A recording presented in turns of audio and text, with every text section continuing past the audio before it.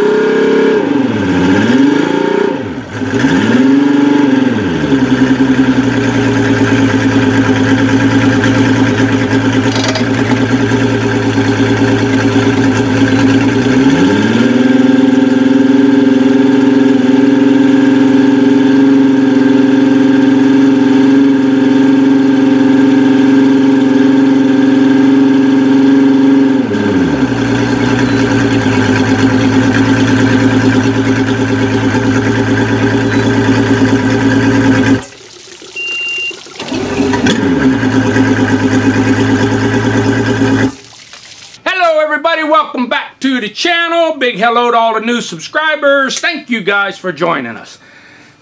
So the weather's been pretty good last 3 days, and it's not bad today, but it is starting to cloud up, so I need to get a few things done. The Mercury, the big 135 Optimax that was on the boat, turned out to be virtually nothing. And so I didn't film any of that. Well, I filmed just a little, but what had happened is on one of the injector rails, there's a little, it's a Schrader valve, looks kind of like what you put where you would air up a car tire, and there's a little keeper on that had a screw on it, and that fell out, and then the little Schrader valve either got knocked out or broke off or something when they were messing with the bonnet or something. And I don't know if that was before it had issues or what. But anyway, it lost pressure to the pump canister. And so I replaced that Schrader valve that was broke and screwed it back in, repressurized the system by bleeding it through the lower right hand cylinder, and it started right up. So there was really, that was all that was wrong with it. So but never fear, I've had some more stuff come in, and we've got a little victim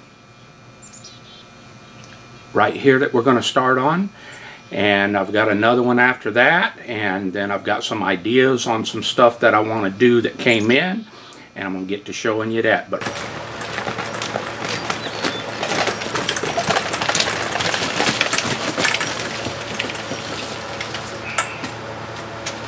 Boobity-boo.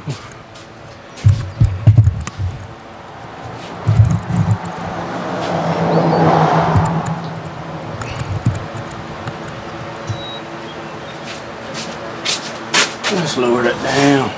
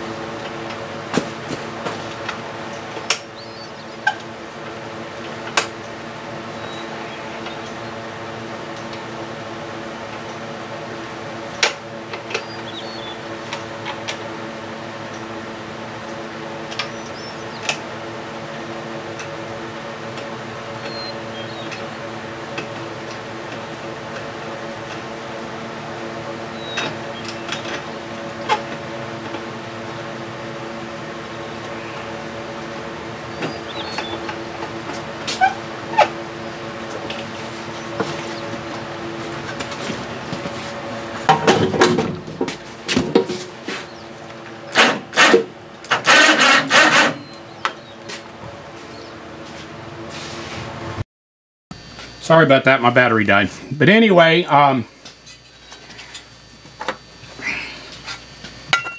so I can't remember where I left off. But anyway, so I ground this. You can see there's a pretty good gap there. And then back here, or on this side of where it was broke, you can see that this is beveled. It's like a ditch going through here. I ground it with Diablo die grinder. Diablo! And I ground everything up before I did it, made it nice and shiny. So I got that big blob there. And now I'm going to take aluminum foil and come in here like so and shape that so it plugs that area up so my rod can't run out in the liquid form. And hopefully I'll be able to fill all that in. And we'll see how it goes. I'll be back. And yes, it has been abused. What a surprise. But yeah, that little guy right there. Little Suzuki 9.9. Oh. So, let's see what we got. Now these guys that brought this in were so convinced that this thing was just a piece of junk that they just threw it up on a flatbed truck. And when they did, they snapped the look at that. I just snapped that right off. You know, because they say, oh, this thing's a piece of junk. We'll take it over there and see if you can't get it running, but it's a piece of junk. I doubt it'll run. Snap. So, the bonnet was laying on the bed of the flatbed, and this was laying on there with the busted recoil star. So, I'll see what I can do about that, but these are great little motors. So, there she is. I didn't see no real sign of creepy crawlies. Alrighty. Okay, I've got my compression tester hooked to the bottom cylinder on this guy. Oh.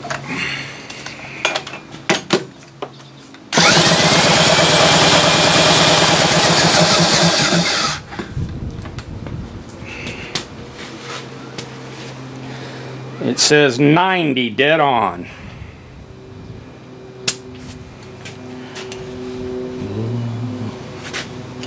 $90 on the compressiones on the bottom cylinder.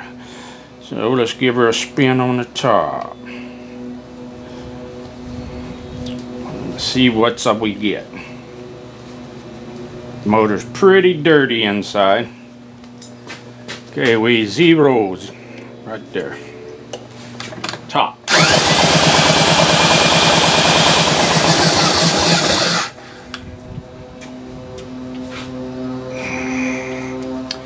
We got about 95. 90, 95. Top and bottom. Now, I'm going to share with you guys a trade secret. A trade secret. Okay, on these Suzukis, these older two-stroke Suzukis from the 80s and so, if you try and use a spark checker like this one, you will not get a spark. If you use one like this one, where you can dial the gap in, and you put that gap just a little over 1/16 of an inch or so, you will get a spark. And from what I've found, that's common in these Suzukis, and they will run on that small gap spark. But that's what it takes. It takes this type of spark checker, one that you can adjust. It will not work on one of these, and oftentimes the spark checkers that have the lights on them,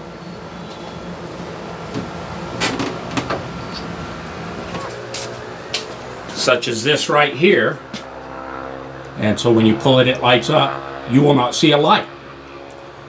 The only one you'll get a spark with that I've seen, well, I have got them with the light, but it's rare. Most of the time I can dial it into like 1/16 of an inch and I'll get the spark on this, and this will run these engines just fine.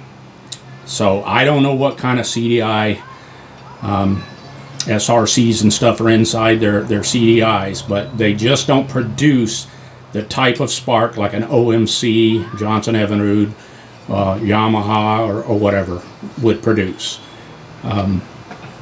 You almost always have to use one of these kinds to see the spark, and then it'll have to be fairly dark out. That's just my tip on these little old Suzukis this style. I'm going to show you this carb real quick.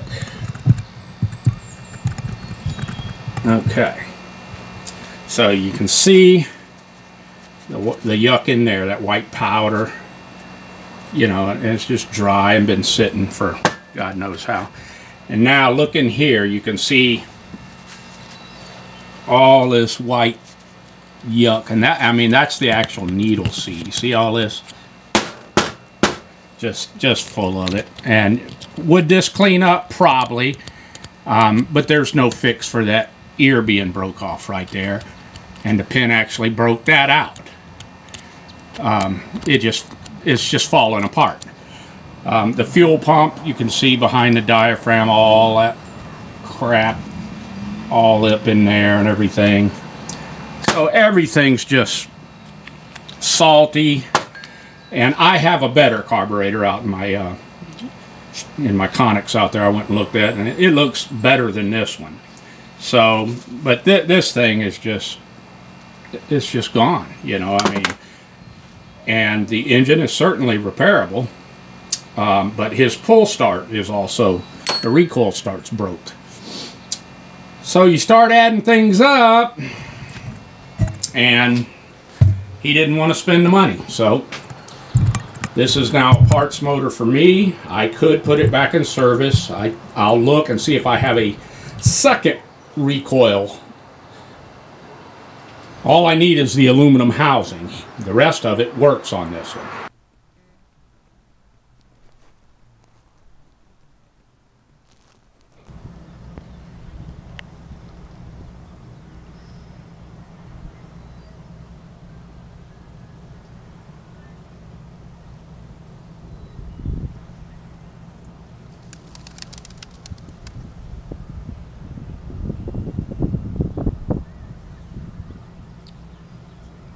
Playful little sea otter.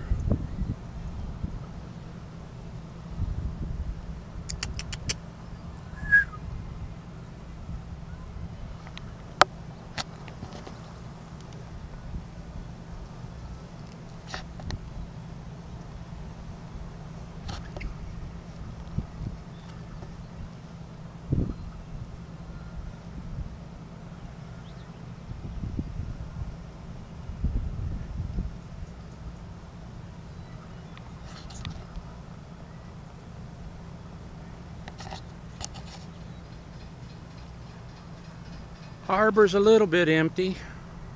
People out chasing them salmon, halibuts, and the like.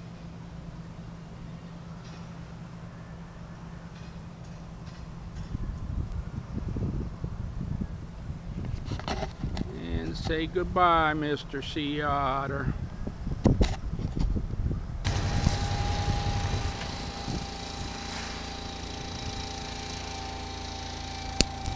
No, he's got a Suzuki, that's Anderson.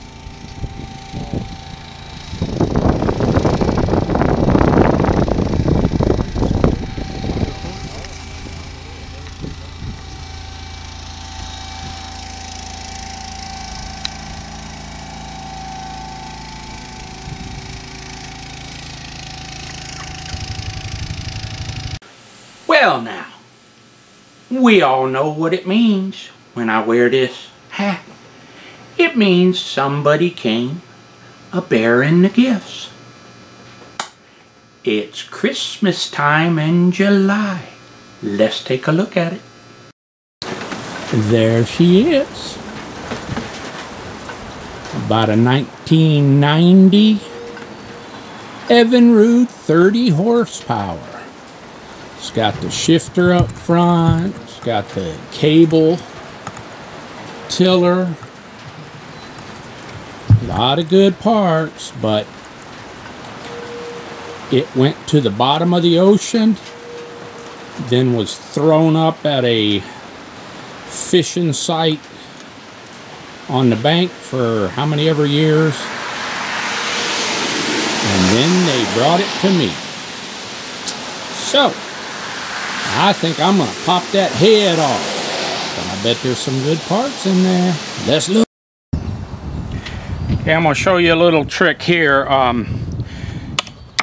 When you're working in a tight spot like that and your ratchet, the bolt is loose. So when I turn my ratchet, instead of it ratcheting, the bolt just sits there and goes back and forth. Take a wrench like this with a nice long handle and open end, and what you're going to do is put this on the shank of the bolt. Not the bolt head, of course the socket's on the bolt head. You take this and put on the bolt. If you can see the bolt down there, I put this, because my ratchet is just sitting there doing that.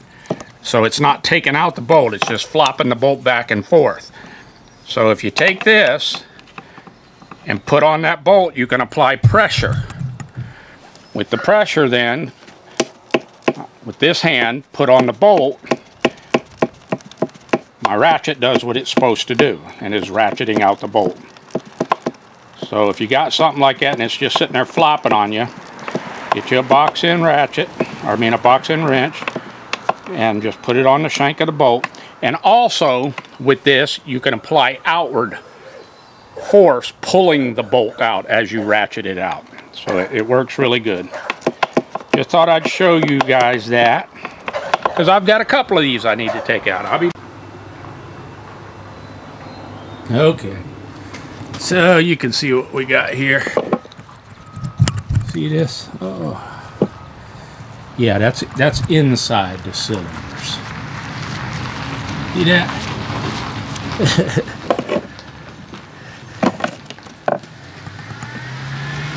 So it's Christmas in July.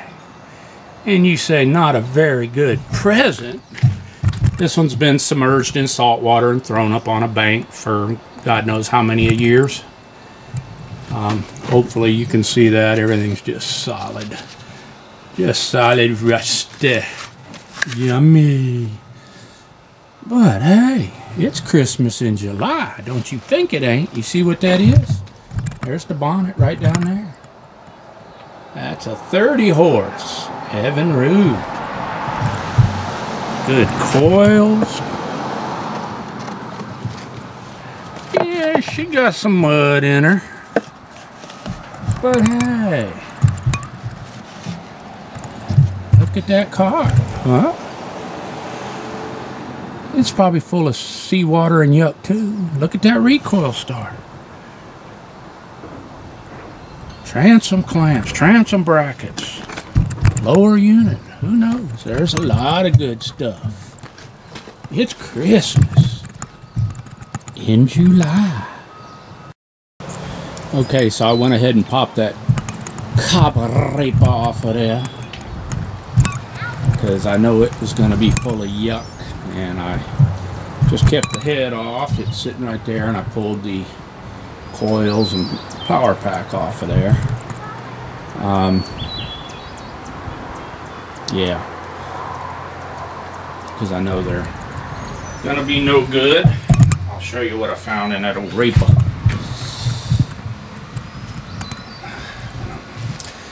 And this carburetor is totally worth saving right now. You see all that salt? So this engine went in the salt water, went under the ocean. See all them boogers? All that salt? Yuck. But we got it. See all that water coming out of there? We got it just in time, so I'll clean that all up. That'll be a good 30 horsepower 1990 and later carb, and I'll label it all up. The head gasket on it looked pretty good too, so I labeled it up. I'll keep that. But yeah, I'm gonna clean that carb, and then I'll put that in on my carb rack because it's totally good.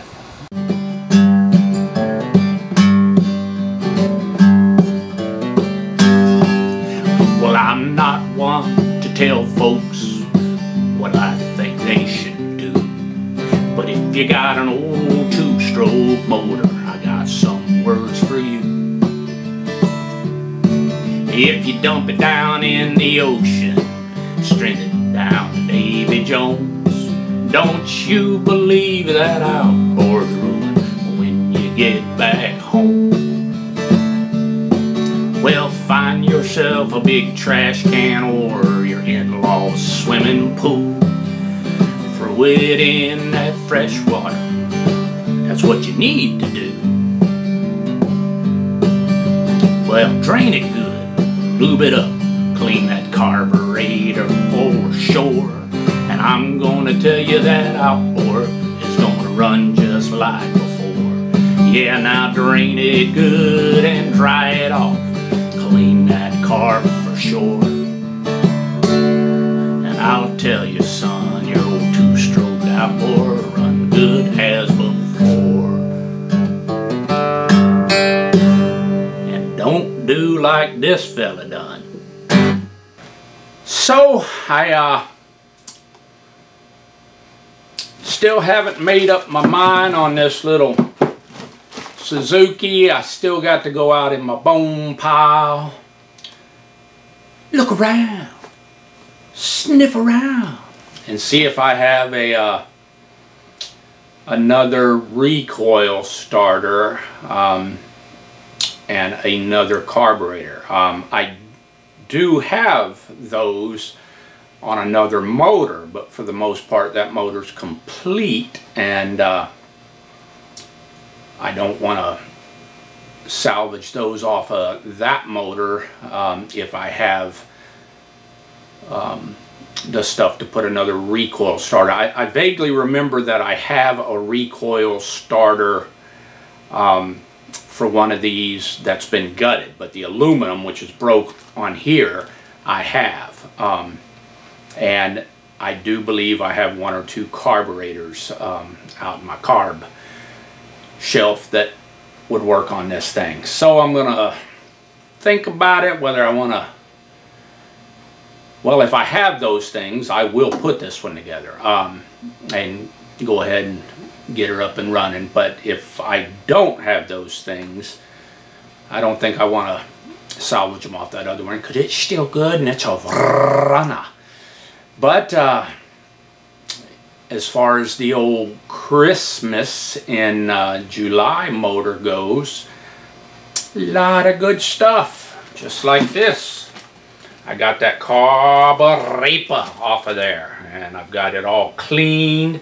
I've got tri-flow inside, outside, zipped in a bag. I've got the little base gasket, everything all in there, labeled up. And I'd say we got this carburetor just in a nick of time, because looking at the rest of that motor inside, and I'm going to go ahead and I've already pulled the electronics and stuff off of it. I'm going to go ahead and pull that recoil starter off there and get that all cleaned up. Dunk it in my outboard tank here, because my outboard tank's got salt away and a whole bunch of other goodies in there. So I'll throw it in there and let it soak overnight and get all lubed up and oiled up and slimed up. And then I'll put that on my shelf out there with my recoils. Because if I remember right, these 90 and later, it might even a little bit before that, had the single dog paw and the goofy flywheel with the cast-in pieces that stick up. So a little bit harder to come by that particular recoil, so I want to salvage that and get it all cleaned up. But this little guy, we're just going to have to think on it and see whatever I have out there in my bone pile and parts supplies, and see if I can come up with the stuff. There's no doubt in my mind this will be a good little runner, and it will run. I'm not going to part it out because I only need a few parts, so it won't end up in the bone pile. It may take me a little bit to get those parts together. I'm hoping not, but it might. But remember, save them parts. And so it's getting a little bit late. You know what that means. It means I'm going to end this video. That's going to be a wrap. And as always, that's one more hack from Kodiak. And thank you for watching. Please like and subscribe to Inside Outboards with your host, Kodibass.